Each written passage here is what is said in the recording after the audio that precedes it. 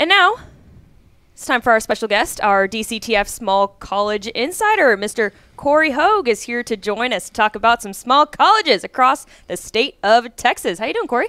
I'm good. You know, I was thinking, people are going to think I wear the same clothes every day. That's exactly what's going to happen. Luckily, you just recorded a podcast with no video, so it won't matter there. We can just say that happened a couple days ago. Texas football today, I recorded. It's going to be played tomorrow. So people are going to go, he didn't even wear a new shirt. I know, exactly. That's hilarious. I love it. I love it. For those that don't know, there are 47 programs in the state of Texas that play college football. It's going to be 48 soon with UT-RGV coming up. So that's a lot. I think it's hard to keep track of 12 teams. You, sir, have to keep track of 35. So I don't know how you do it. I don't spend know a few hours every day skating through things. And while in between the podcast recording and coming here, I was looking at my Twitter. And I see, it looks like, I don't know if they're listening to us, but I think they are. Because we've talked about Sam Houston I don't know how many times.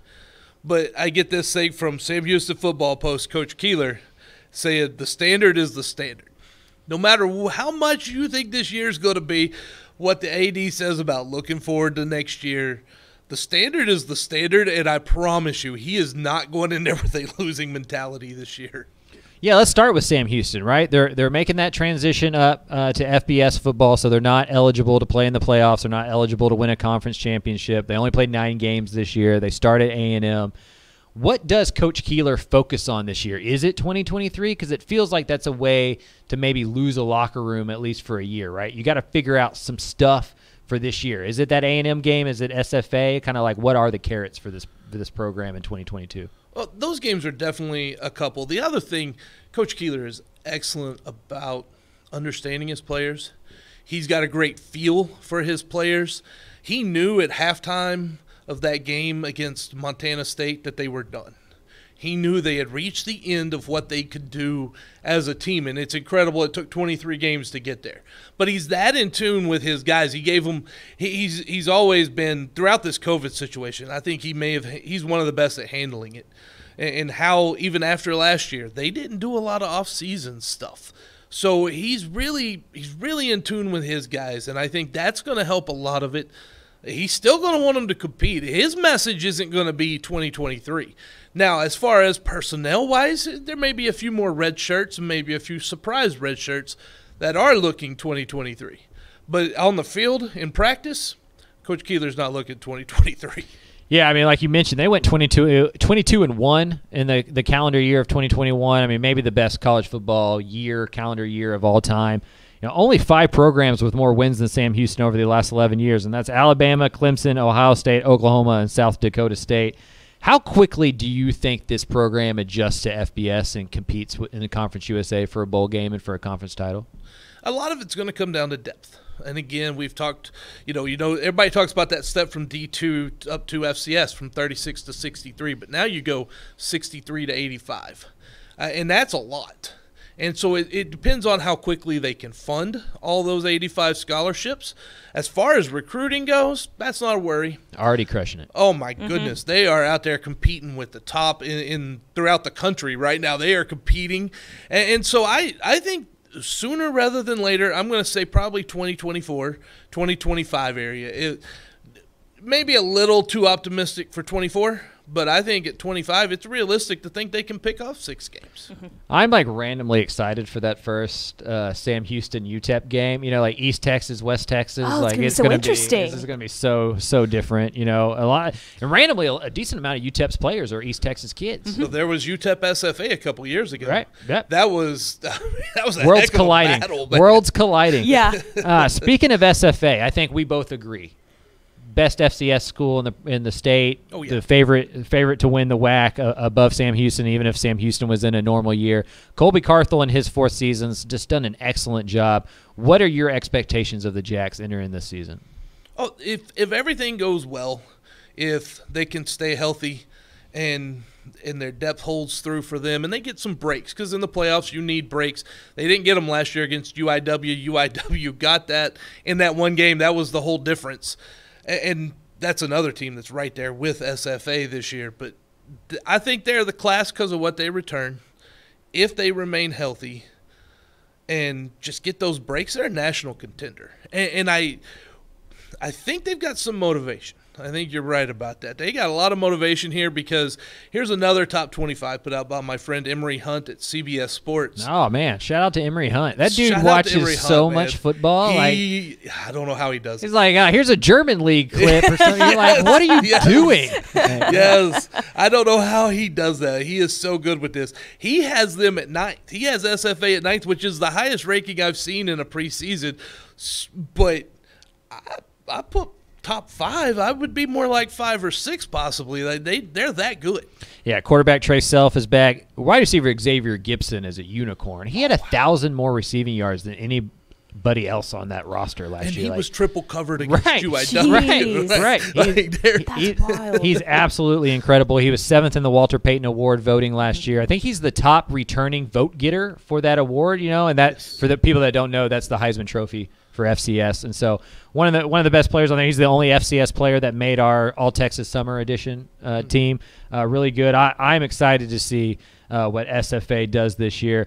Incarnate Word, another team that made a pretty decent FCS run last year. They beat SFA in overtime in the first round of the FCS playoffs. Some new faces: Eric Morris, the head coach; Cam Ward, quarterback, now at Washington State; G.J. Kinney. We were talking about this on the podcast. It always confuses me that the G is in front of the J on the initials thing. It always gets me. He's in town. He's a quarterback. I'd imagine the offense stays the same. We talked about it a little bit on the small college preview podcast that we just did. Can that defense catch up to what we know the Cardinals' offense can do? That defense is pretty good. And that team is pretty good. And they're very talented. And there's a lot of changeover, and I think that's a lot of the reason why they're ranked 11th by Emery Hunt here in this one that I'm looking at. And they've been right around that 11, 12, 13 range. There are some questions, but that's a talented roster. They were within 1 yard of beating Sam Houston and ending that streak 1 week early. They were that close to beating them there. I told you earlier, Sam Houston they couldn't just kneel down. They had to do a quarterback sneak to get the ball out of the end zone there at the end of the game. It was that close with them. So the talent is there. You mentioned Xavier Gibson and the Walter Payton Award, but the defensive award. Kalechi, I always forget. I'm going to mess up his last name, so I'm not even going to say it now, but he's the linebacker there at UIW. Yeah, so he is tremendous, and he's one of the favorites to win the Best Defensive Player award in FCS this year. So that they have the talent. They have Taylor Grimes. He is right behind Xavier Gibson in all of the All-American lists. And just a quick tease, we got the DCTF All-Small College team coming out next week. So next Wednesday on the Blitz, we'll have that team will be out there, and so you could probably expect those to be 2 of the receivers. Yeah, he's incredible as well. 87 catches last year. I was at that Incarnate Word Texas State game randomly because I thought I was going to ride Texas State improving because they had started 1-0. I was like, Texas State's going to be 2-0. I'll go to the Texas State game, get this article out of the way before it's ruined, right? Before I can't write it. Incarnate Word is the reason that I couldn't write it, right? Because they won. What stood out to me, though, is before the game, I remember sitting there in the press box and going, wow, Incarnate Word's not smaller than Texas State. Like they have a big offensive line, and that's going to help a lot with this adjustment with Lindsey Scott, quarterback, coming in. You ought to have seen the clash between them and SFA. You talk about big dudes and Sam Houston. I mean, those guys are massive down there in the trenches at those schools. That's why they're so successful. That's why they're able to put up the points and stop teams, is because they just are so big. So let me give you a hypothetical. SFA and Incarnate Word are playing week 1. Right? Where do you think that line would be? Like, let's say it's a neutral field, in Austin or whatever. SFA by 3? Is it a wider gap than that? Like, how close are these 2 teams together, do you think? On a neutral field, because that takes out that home field Yeah. advantage. Yeah. Right around 3 or 4. Yeah.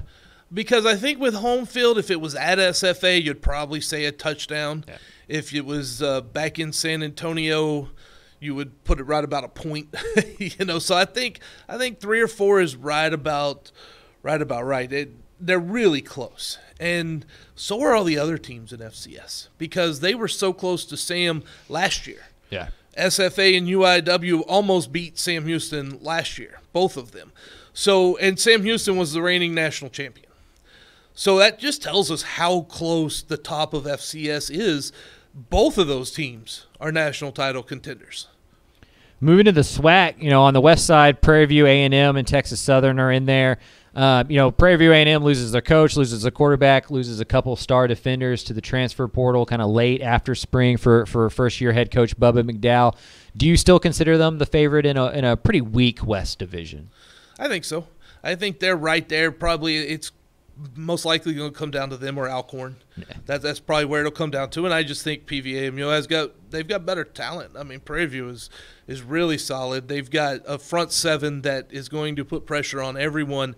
And I know I cut some videos last year and put them on the college Twitter account of them just running down running backs and quarterbacks in the backfield, and I look forward to doing that again this year. They're fun to watch. They dominate that front seven. So the question becomes Trayvon Conley, quarterback, can he be accurate enough, and they give him enough time on the offensive line to find that open receiver. He has good speed, but they want to also be able to throw the ball some. So that's going to be the question.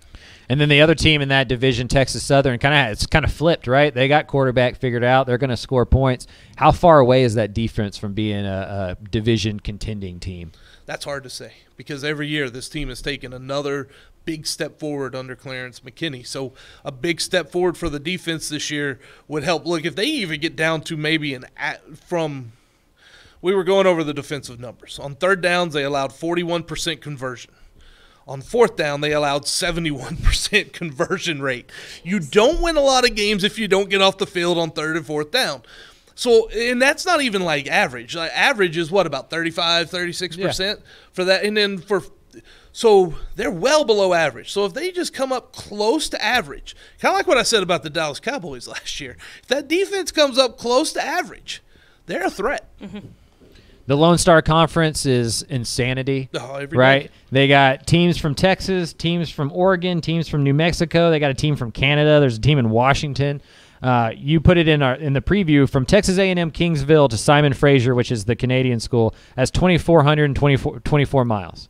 For reference, USC a conference game. That's insane. For reference, USC to Rutgers is only 300 miles more than that, 2,754 yards. So that's basically a cross-country trip. You're just going from south to north. Are you trying to take my wife away from me? Is that your plan today, sir? Did you taste all the goodies that she brought in? The cookies were good. And now you're trying to take her from me? I haven't gotten to the cake yet. The cookies are good. Let me tell you. They moved me up to Dallas, and I haven't had a home-cooked meal in a while. So anything baked is going to win me over.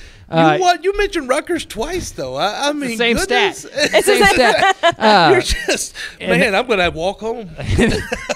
I'll drive you back. In the magazine, you have Angelo State predicted to win the Lone Star Conference. But since then, Midwestern State's gotten their quarterback, Dylan Sterling Cole, another year. Would you flip that? Would you have Midwestern State, the defending champion, picked first, knowing that their quarterback's now back? Yes. That was their question. They have got – the other question they have is a running back. But that can be helped with a good offensive line, which they have that. They have an amazing defense coming back. Malik Owens is returning. He is a terror, has been for 4 or 5 years now in the Lone Star Conference. The COVID year always throws me off with how many they actually play now. And then, so they have the defense. They have the pieces. The question was quarterback. Did they have someone who could be accurate enough to get it to their guys consistently enough? And Dylan Sterling Cole did a really good job. They won the conference last year. He can come back. He's got that year of experience in the offense. They've got Skylar Morningweg as their offensive coordinator, who Marty Morningweg's son. So he's been there for a few years. Coach Bill Maskell does a great job with staff continuity. Yeah. He is so good with that. He's kept Skylar there. He's got the defensive coordinator Rick Renner's been there forever, man. So he knows how to keep the people together, and that's one of his big things. So, yes, I think so. And I would have picked Angelo State if they hadn't lost so much. Yeah. They lost an offensive lineman. Patrick Willis in the transfer portal went to Jackson State. That hurts. And when you lose on the offensive line, that's where games are decided. And so that would be the big reason why, because they've got a running back. I mean, Angelo State's got the preseason conference player of the year for a reason. but he's got to have a hole. Yeah. And so that's kind of where I put MSU right now, maybe a slight favorite over Angelo. And then lastly, before we get out of here, we got to get down to the ASC level, Division III. You, sir, went on a limb and picked Hardin-Simmons to finish first in that conference above Mary Hardin-Baylor, of course, the defending national champion who's on a 20-game winning streak, longest in the nation. The floor is yours. Why?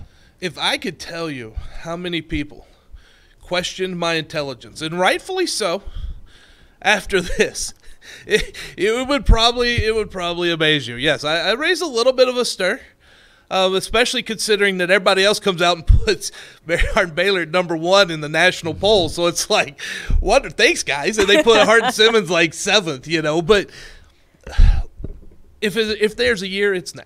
Yeah. They've got too many changes. They head coach Harmon is in. Coach Fredenberg is gone. That's still an adjustment. That's still a new defensive coordinator. They lost their offensive coordinator. I think that matters probably of all the moving pieces. That may be the biggest one because Stephen Lee was incredible. He went to Abilene Christian, where I'm sure he's going to do a good job. That's a team to watch out for. But when you look at it, Hardin-Simmons was within 6 points of them last year. Had them down, had the game at the half. All they had to do was finish.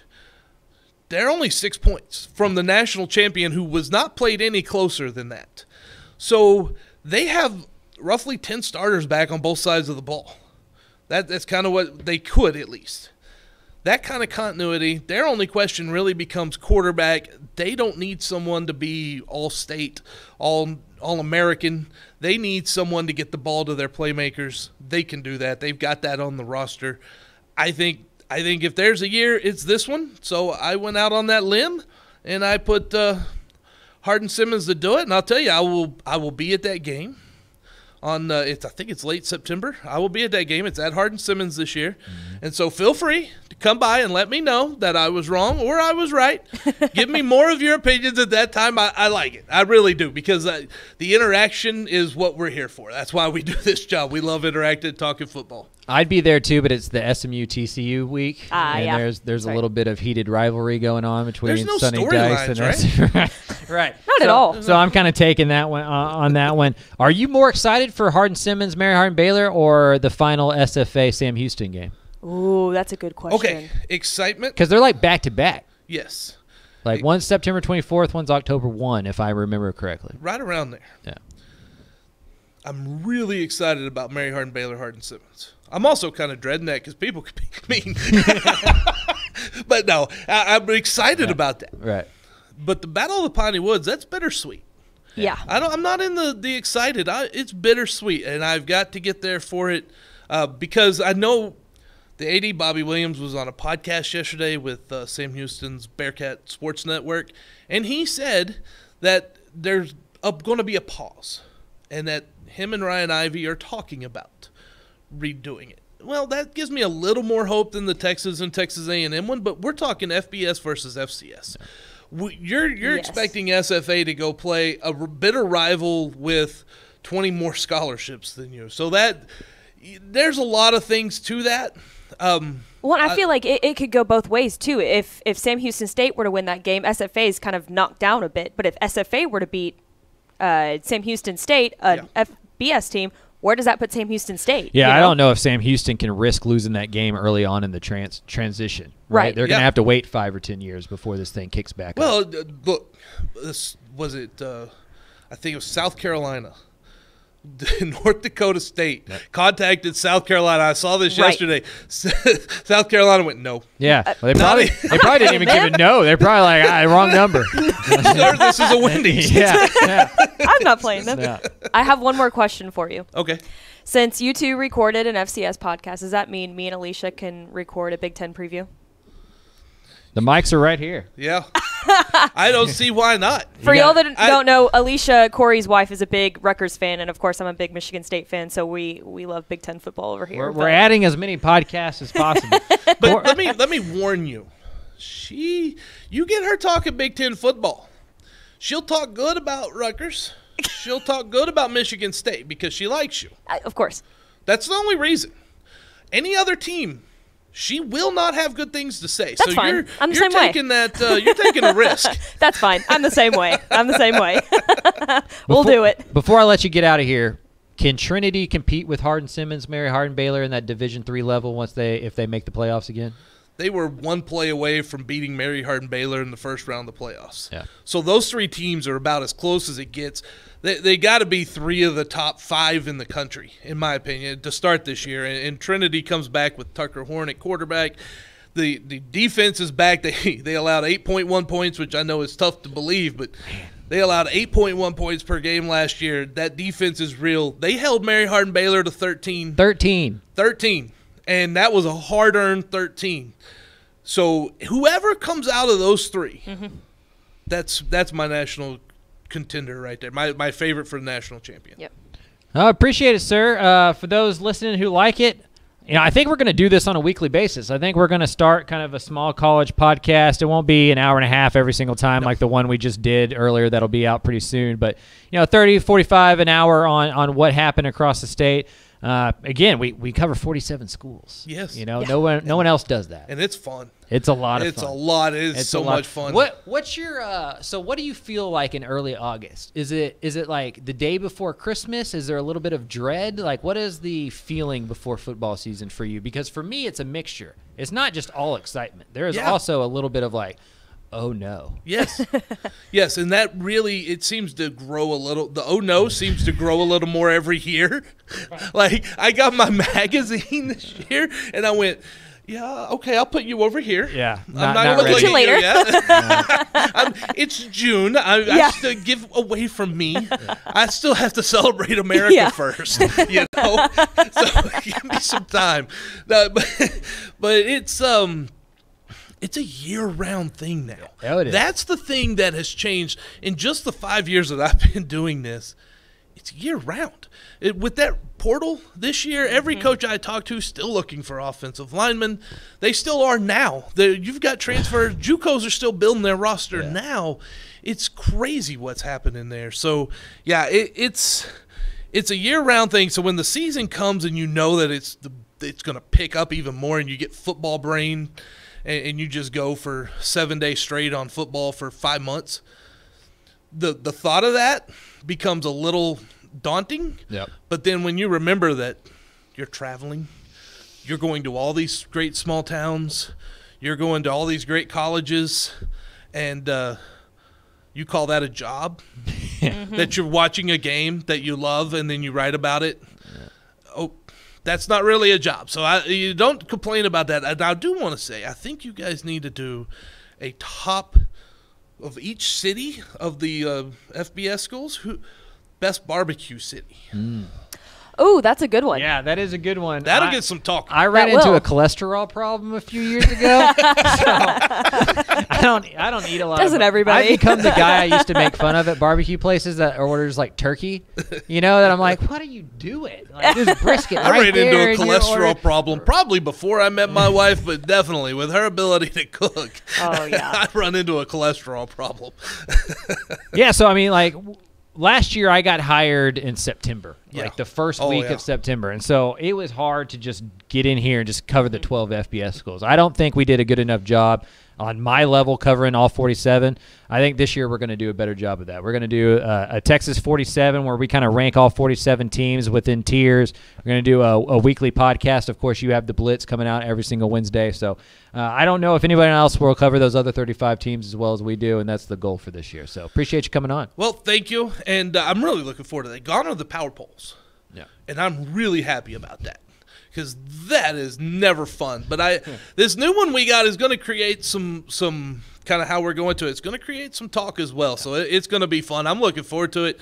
And nice to have your kind of grounded last year. You were just flying when you got here. I still had soccer brain on. Like I was like I was in Vancouver for my last thing, and then came straight for week 2. It was insane. So I remember your timeline, you were like, Austin, Dave Campbell's. I went, whoa. Right. Okay. I was in a season last year. I felt like Sam Houston. I was in a season last year from February through January. There was, because the soccer ran right into football. So no, I get it, because we had the fall season, right, the COVID spring, Right. So we had teams playing of the 35 all fall, then the spring, and then you had a little bit of a summer, and then you went right back to the fall again to January. So, yeah, it was something. Yeah.